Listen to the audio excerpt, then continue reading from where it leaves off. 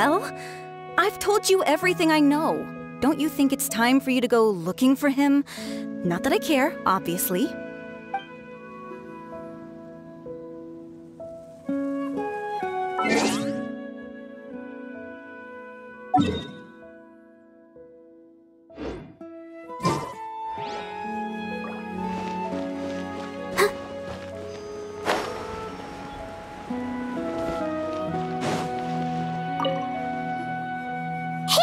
Are you in Teep? What do you want? We're here to ask about Rawat. Any idea where he might be? We were told you were pretty close with him. Close? Not sure that's the word I'd use. He wouldn't even let me use his patent. Huh? It's been a good few days since I last saw him. I don't know where he's at. Go ask someone else. Would the patent in question happen to be related to the new skincare product he developed? Yeah, kinda. Butterfly dew, or whatever he calls it. I heard he made a tidy sum off of that one. Okay, now we're getting somewhere. Keep going. Most of the other researchers here focus on mechanics, energy, stuff like that. I get why he wouldn't be interested in having anything to do with them. But I'm studying coatings. There's a huge overlap in our areas of research. Why would he refuse to work with me? I bought his product once and noticed it contains a unique substance that might have applications in coatings too. If it worked out, I could probably make as much as he's making. Don't get me wrong, I had no intention of plagiarizing his work. I was hoping to get official permission to use his findings in my own research. Followed the proper procedure. It was all above board. I would have had to pay him a license fee and everything. But despite that, he turned me down not once, not twice, but 3 times. It's like he's vehemently opposed to the idea of anyone else making the kind of money he does. Huh, so is Rawat antisocial, or is this guy just jealous? Well, it doesn't look like we're gonna get any info about Rawat's whereabouts from him. Let's go! Wait, 1 second. Mr. Antibes, next time you go shopping, you should buy some Buell fruits. Peel the skin, steep in water, then drink. It'll help calm your mood. Huh? Yeah. Thanks.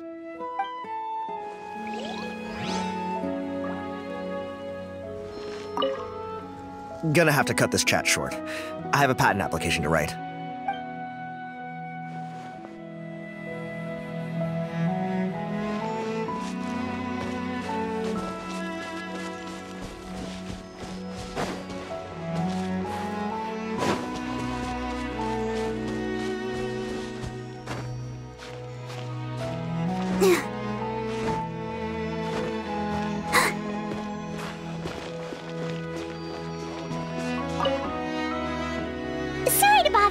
But are you Bertram? Who's asking? Just some concerned citizens helping out the Marechaussee Phantom with an investigation. We'd like to ask you about Rawat's whereabouts, if that's okay. We're told the two of you are pretty close. Not anymore, we're not. Turns out we don't see eye to eye. Oh yeah? What happened? The thing about us researchers is, most of us do what we do for some sort of higher purpose. But not Rawat. All he cared about was how to commercialize his findings. He won't even let you work with him unless you sign a confidentiality agreement first. Also, he has better control over who gets which intellectual property rights. How are you supposed to get any meaningful research done working with a guy like that? Now that I've got my own technical solution for my compressor, I don't need to work with him anymore. So that's what Rawat is really like. We'd still like to know where to find him. Is that something you can help us with? Wait, you're... Yeah, I know you. You're the head nurse at the Fortress of Meripede. Alright, then I'm happy to help you if I can. I respect the work you do. Medicine serves the highest purpose of all the sciences. Wow, turns out Sigewinne's got some real clout! Thing is, I have no real way of knowing where he might be. I stopped working with him 2 months ago, and I've barely seen him since. But if you want my advice, I'd say go talk to the peddlers. There's a few he meets with every other day or so. Maybe they know where he's at. Peddlers?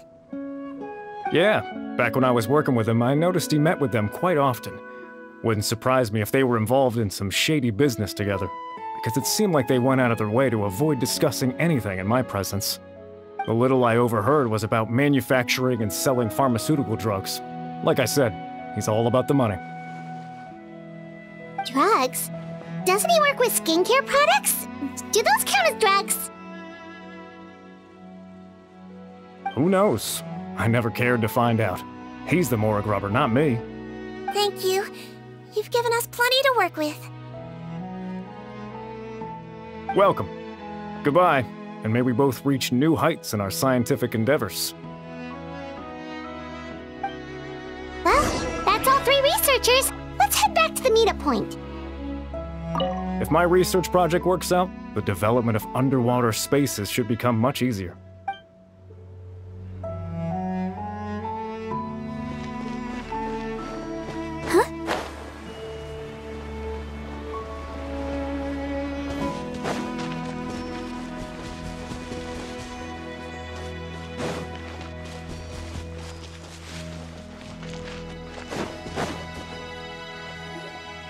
You know, Paimon started out thinking Rawat was a handsome researcher with a friendly and cheerful personality. It's such a surprise to learn that his peers have a different impression of him. So, what's your view of him now, Paimon? A handsome researcher whose difficult upbringing turned him into a profit chaser with a chip on his shoulder? So your thoughts about his appearance haven't changed at all? Well, his looks are kind of a big deal, at least in Paimon's opinion. How does such a handsome guy end up being so antisocial? Even with his difficult family background, it just doesn't make any sense. You can't judge a person solely based on their appearance. Head nurse. Traveler. I assume you've spoken with the researchers. What did you find out? Bertram mentioned Rawat's involvement with some pharmaceutical merchants.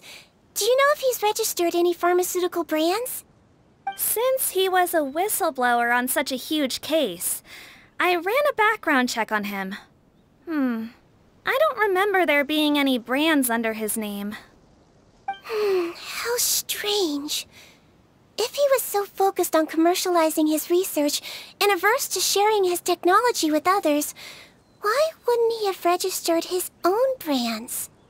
Maybe he and his business partners needed to avoid public scrutiny? You think he may have colluded with the gang? Well, the crime was manufacture and sale of drugs, and that would certainly be in his wheelhouse. We can't rule it out. Isn't that pretty unlikely, though? He was the one who blew the whistle on them!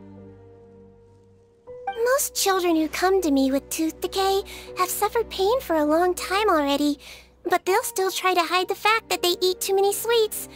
Grown-ups and children aren't so different in that regard.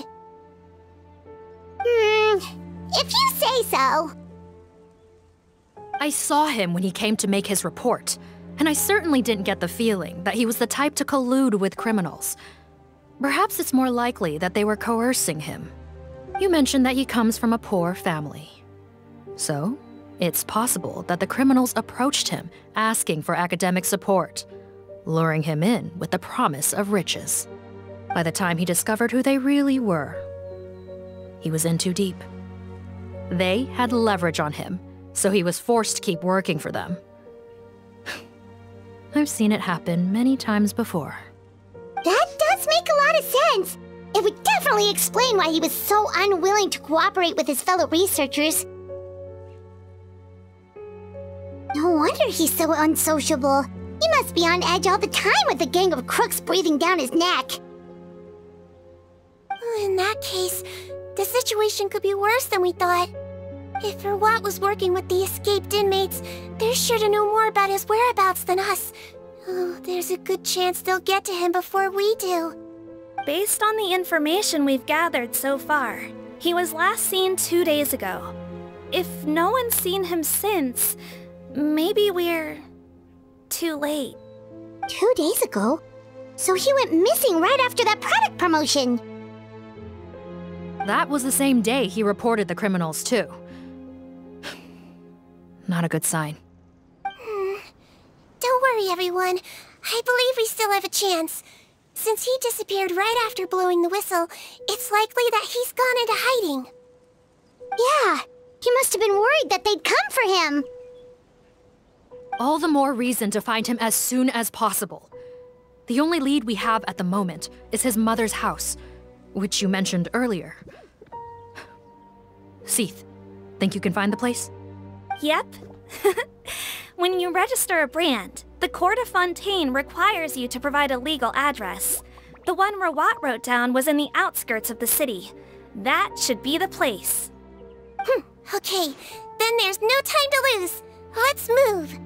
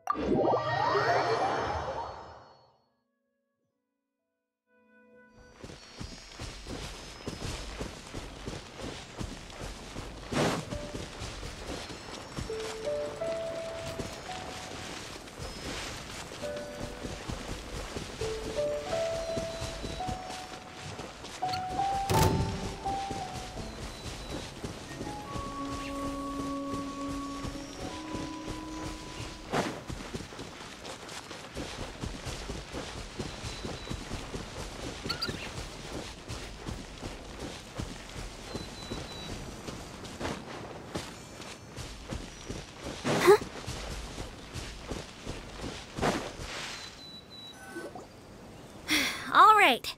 This should be the house. I'm pretty sure this was the address. Okay. I'll knock.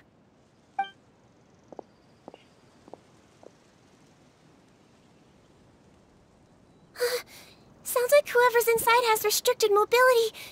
Oh, it seems serious. Oh, what's the fastest way to get this door open? Break the door down? No, I'll handle it. Let the expert deal with it. There'll be a mountain of paperwork if we damage a citizen's property.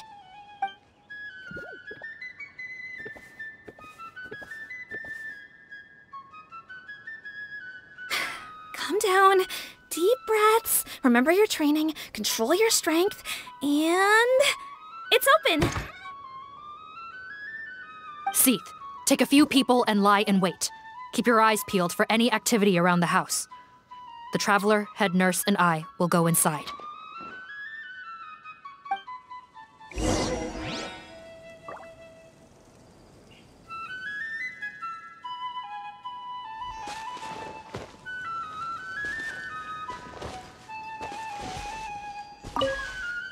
No, don't look this way.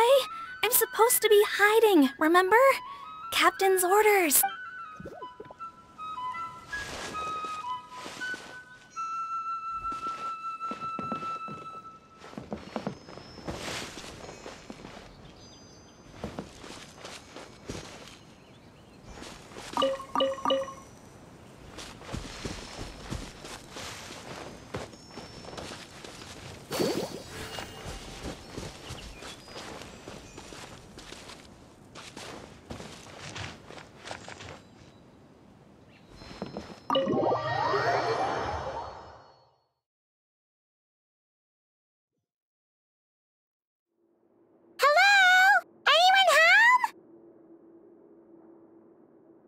Oh, there.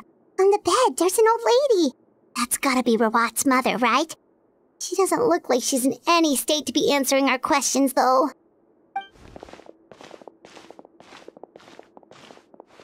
We could try, but she is very ill. We mustn't force it. Well, doesn't look like Rawat's here. She's the only one we can talk to. Yep. Allow me.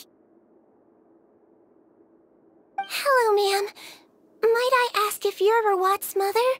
We are trying to locate him.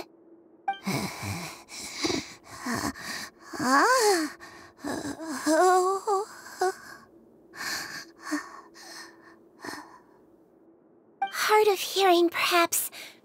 Does anyone have a picture of Rawat? I have one here. I'd like to show you a photo, ma'am. Is this your son? Do you know where he is?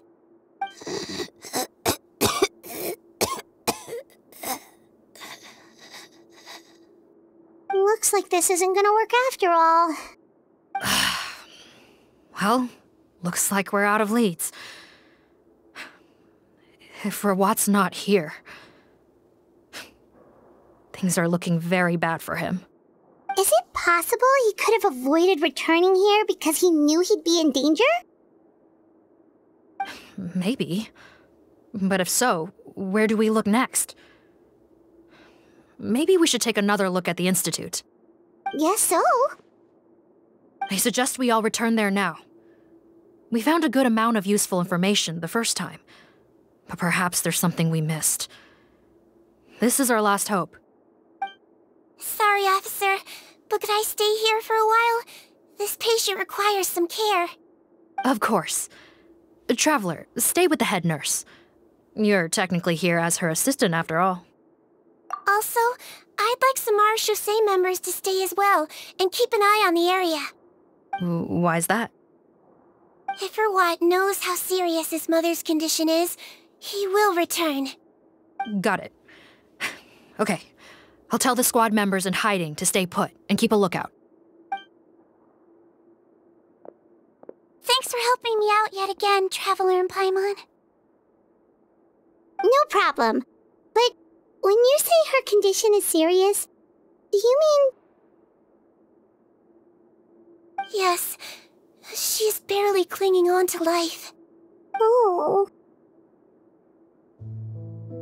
Let me take care of a few things first. Could you pass me the towel over there? Yeah, of course.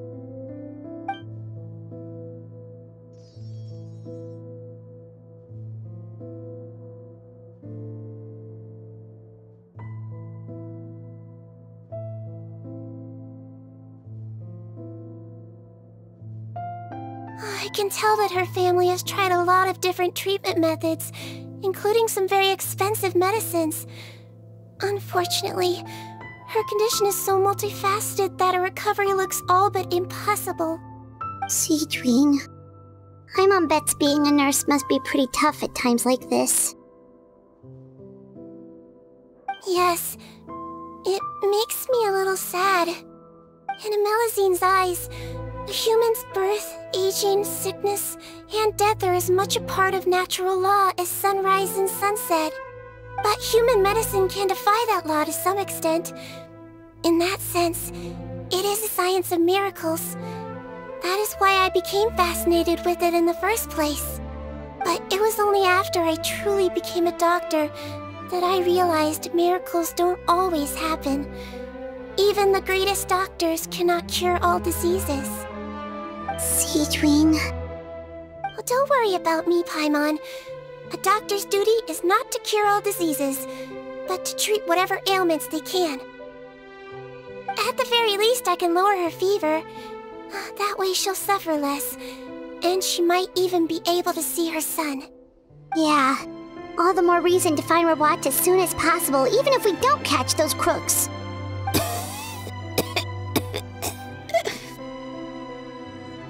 Oh, her fever is getting worse. Could I get some hot water? Sure, we're on the case.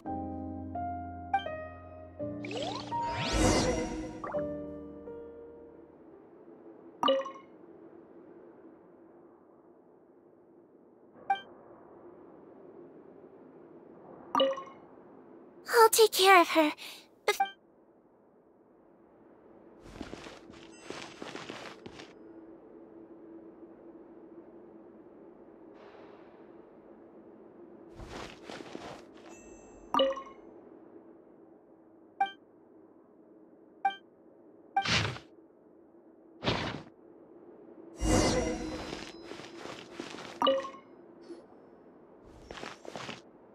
Found the hot water? Sure did. And look what else we found. Judging by this journal, it seems like Rawat has a private lab. There's a good chance he could be there right now. We gotta go tell Officer Morgan right away. Oh, that That's great news. But hold on just a moment. The wet towel is ready. I'm giving you another injection. Are you feeling better now?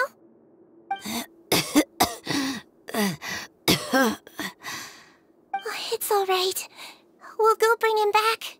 Please hang in there. Thank you.